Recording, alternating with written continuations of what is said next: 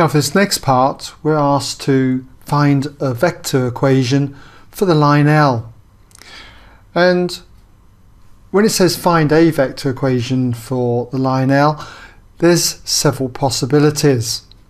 What we're looking for is the position vector of any general point on this line, which is often denoted by the letter R. So if I was looking, say, at this point here, this would be the position vector, generally called R. But R can be, as I say, any point from the origin going to the line L. Now, to get that position vector, we should be familiar with the vector equation of any line L. What it is this, and if you're unsure of this, you can always go to the tutorials on my website. But essentially, if you've got a line L and you want to find the position vector R of any point on it, then you've got to know a fixed point, let's say A, with position vector A, and you've also got to know a vector B, say, that is parallel to the line. And that means that the equation of the line is given by R equals A plus any amount, which we've called this scalar variable here, lambda, any amount of this vector B. So we can put this into practice then to do this question, and we can come up with, say, two immediate solutions, and I'll do both of the possible solutions for you. So we'll start then with the position vector of any point on the line R, and we need to have a fixed point on the line. Well, we've got two in this case. We've got either A or we've got the point B.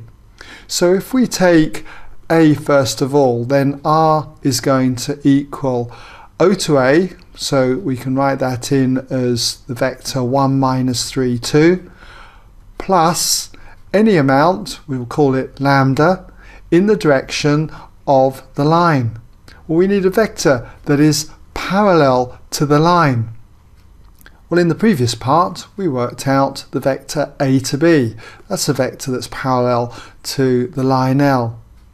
So if we took that, then we can write it either as a column vector or we could write it in I's, J's and K's. But since I've started using column vectors, we'll carry on with that. So it'll be lambda multiplied by minus 3, 5, minus 3. Okay, so that's one version. Another version that you could come up with would be that R equals, instead of going from O to A, we go O to B. So it'll be O to B, which is the vector minus 2 to minus 1. And then I would normally write plus lambda, but being in the same video, I'm going to choose another variable scalar, Greek letter mu, okay? But again, it's up to you. You might want to use S here, and if that was the case, I might have used T here. So again, totally up to you. But it'll be plus mu times a vector parallel to the line L, which again could be AB. So it's minus 3, 5, minus 3. So there's two possibilities for writing down a vector equation for the line L. What are the other possibilities? Well, you'd still need to take either A or B as your point on the line, but when it comes to a vector that is parallel to L, you could take, say, the negative of your vector AB. 3 minus 5, 3 would be a vector. You could take any multiple of this, double it for instance, okay? So that's why they're saying find a vector equation of the line L. There's not a particular one. It's also worth mentioning, just in this video, I feel, just as a reminder, that just suppose you are looking at this point here.